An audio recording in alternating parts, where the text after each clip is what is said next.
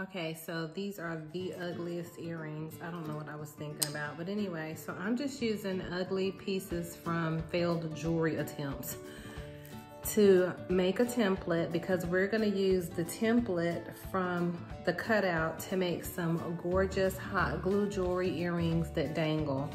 I've been wanting to make these for a while, and I'm really goofing off. I'm supposed to be putting together a PowerPoint for a presentation tomorrow. So what we're gonna do to start is, of course, my hot glue gun is sitting over off to the side. I got these glue sticks from Michael's earlier. They were, I think, $4.99. I was like, all right, glue sticks, come through. Paints of your choice. You can glue whatever colors you want. I honestly thought they were kind of high. Maybe because I had gotten 4 sticks from the Dollar Tree, but I'm gonna stick with the Dollar Tree for glue sticks from now on. So I'm just gonna put my finger down and using a regular ink pen. I was gonna use a Sharpie, but then I wasn't sure if I'd be able to cover up the marker, but then I guess it really didn't matter, only because we're painting anyway.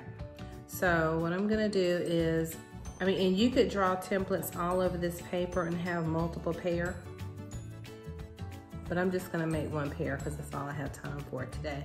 But you basically could start over in the corner and make several of these, and then we're just gonna put the hot glue inside the template itself, let it dry, and then peel it off. So now with this one, we do wanna make sure it's straight. Even though you already know with hot glue, 9 times out of 10, we're gonna have to cut the edges anyway, like to clean it up. And that's where the X-Acto knife comes in. Oh my gosh, you guys, I was at the Dollar Tree. I cannot tell you all of the cute stuff. They literally, at the one that I really like to go to, although it always has all that hanging out and stuff I told y'all about, they had so many wood cutouts for sale. And normally those cutouts at Michael's would cost probably $3.99, $1.25. So there were 4 cutouts, like let's say 4 butterflies, 4 birds, 4 circles, 4 triangles, that you could make earrings or do anything that you want to with. And basically if there's 4 in a pack, that's 2 pairs of earrings that you can make. So there's 4 items, 2 pairs of earrings. You could sell those earrings anywhere from, let's just say, $7 to $10 if you wanted to paint them or what have you. So stinking cute. Or you could just get them, drill holes in them if they don't already have holes in them, and sell them as they are. So think about that. You're paying $1.25 for 4 items. That's what, like 30 some cents a piece to make earrings with? Come through, Jesus. So we have our template. Just gonna get you closer so you can see it. Drawn out. And now what we're gonna do is we're gonna take the hot glue gun, which I'm hoping looks like it didn't stretch all the way over here. That kind of sucks. Let me go move the table because that'll be easier than me trying to, well, I guess moving y'all will be easier. Let's do that. I have so much stuff on the dining room table. It is ridiculous. When people are like, hey, let me see your studio. Child, I don't have a studio, I have a dining room table. Stand by. Even though we do have a spare bedroom, I want that to be a bedroom. I don't want that to be a craft room. And we have so much space in the garage, so that's what it's gonna be. So I was able to move the table over to get closer to the glue gun. So now what we're gonna do, I might move it just a smidge more, just so I'm not pulling and it doesn't give me what I want. In my mind, this template is similar to the polymer clay earrings that you've seen people make that have like the dangles, but I don't feel like messing with polymer clay, although I have a lot of it. And also it'll be heavy if I want it to kind of be like this, and I want them to be lightweight. So let's hope the first one comes out okay. If not, it's okay if we have a blooper. We'll just end up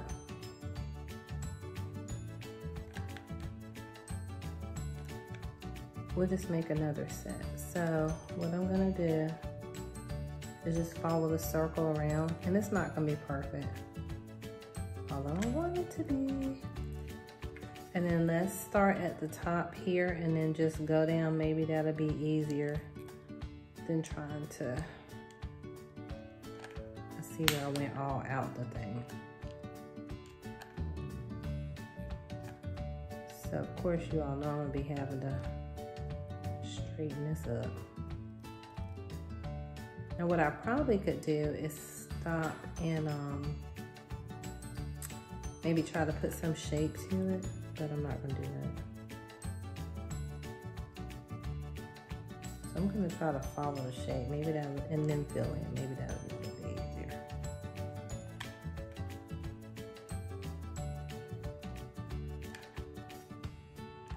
Okay.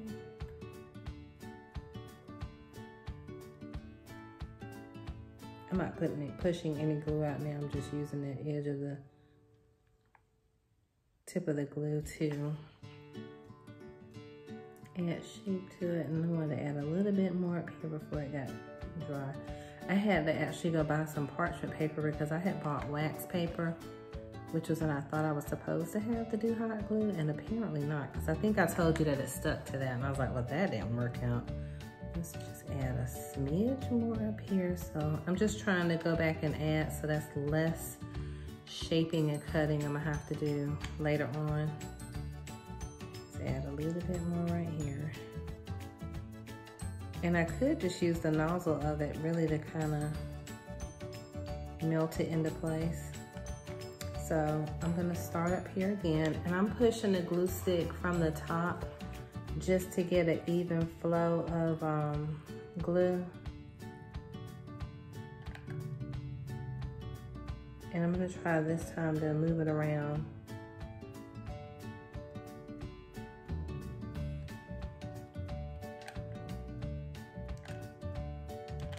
I think I told y'all in one of my other videos that we are working on a hair care line. And I did a whole video about my background in hair and cosmetology and all that jazz, so be sure to watch that. But super excited because the products are delivering today. So excited. But now we're still working on the logo and the label and all that stuff. Okay. So let's start up here. Oop, I'm outside my.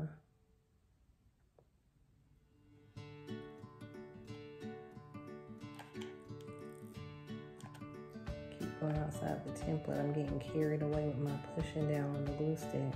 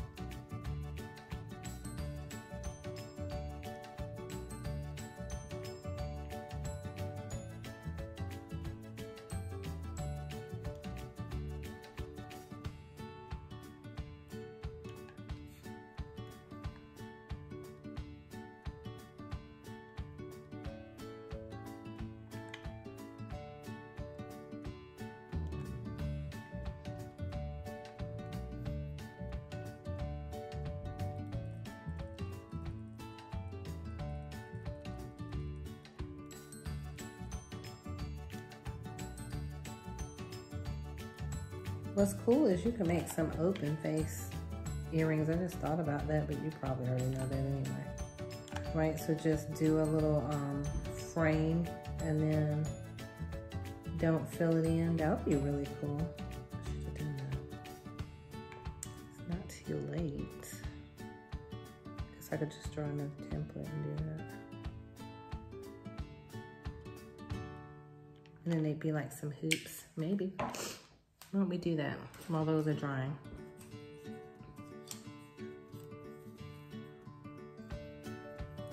So,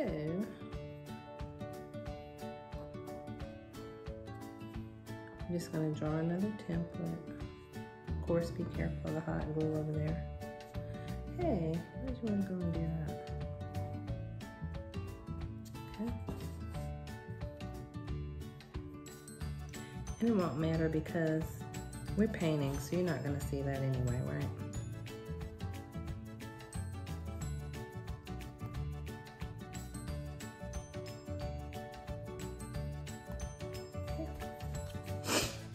And then, I don't know, let's just do a whole open face set. Why not? We're here together.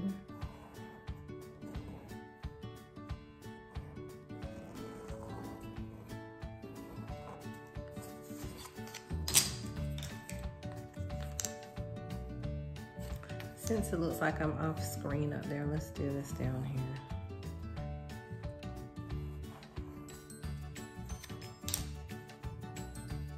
And we really could repaint these bases that we're working with here, but they are hideous. I don't know that I want to attempt to repaint them. Let's just, oops, it's not ready yet. I'm always touching stuff. Leave stuff alone.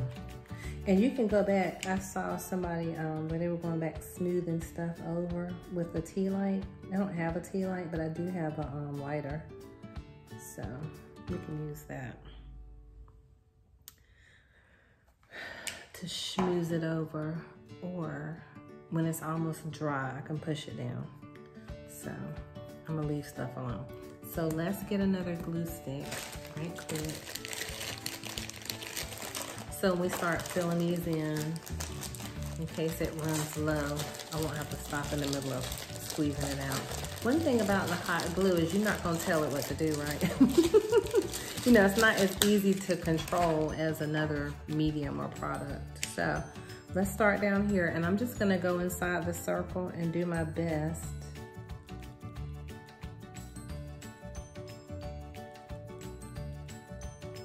I just want to do like an open face design, like a hoop.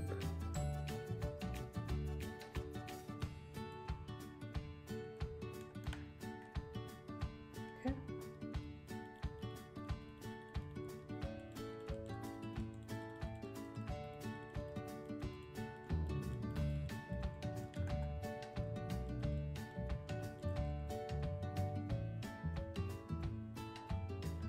And again, we can trim these up like after they're done.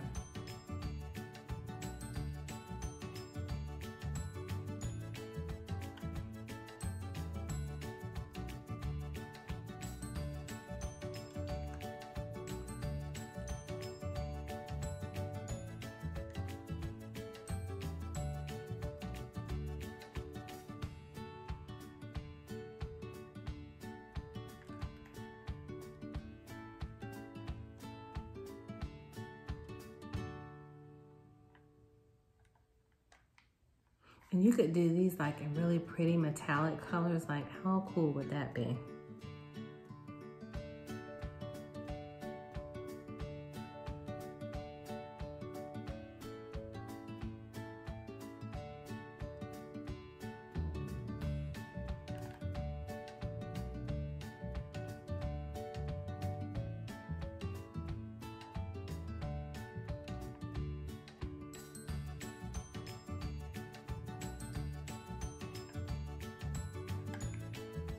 Okay.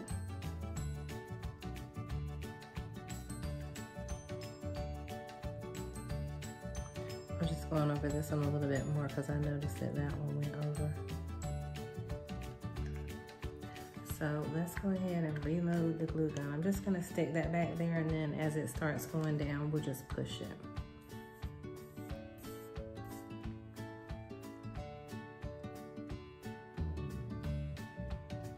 And I'm not putting as much pressure on the glue this time to try to maybe have a little bit more control over it.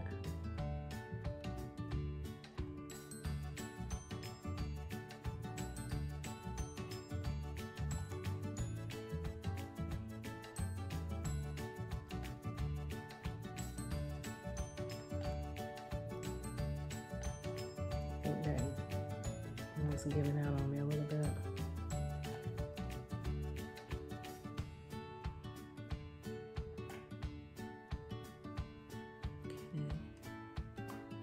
Yeah, I think these are gonna be so cute. Okay, so let's follow this one.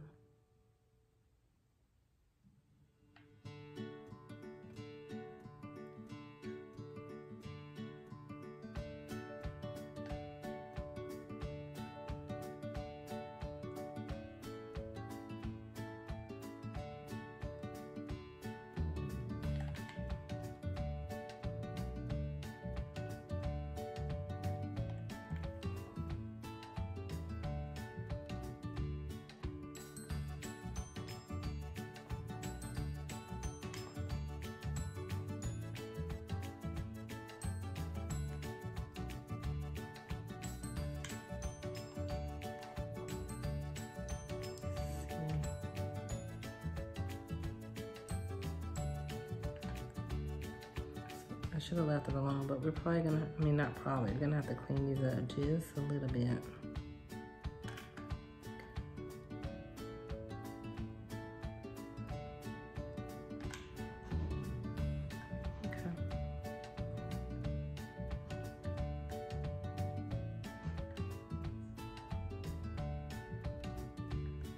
I wanted a point on those, that's why I was doing that, so. And I want these to not be too fragile, so. I don't think they would be, but it's just sticking it up a little bit.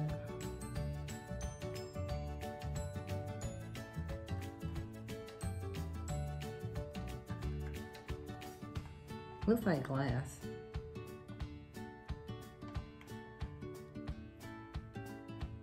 I guess if you want it, you could file this down a little bit.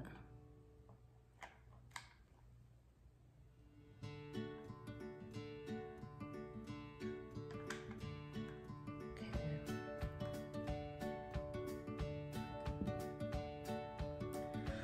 Alrighty, so let's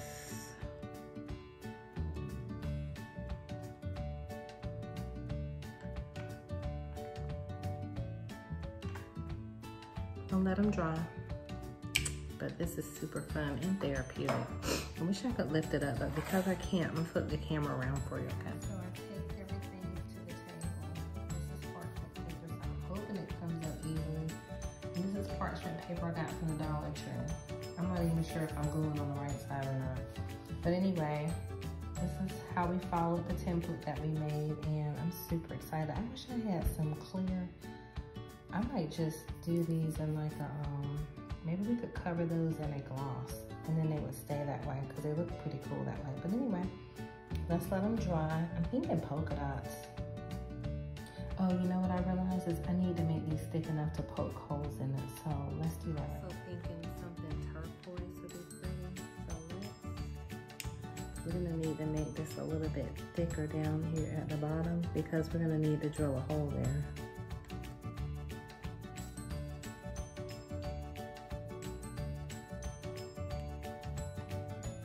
And we're gonna need to drill a hole here, so we're gonna make it, we need a little bit more to work with. Well, those are probably fine, but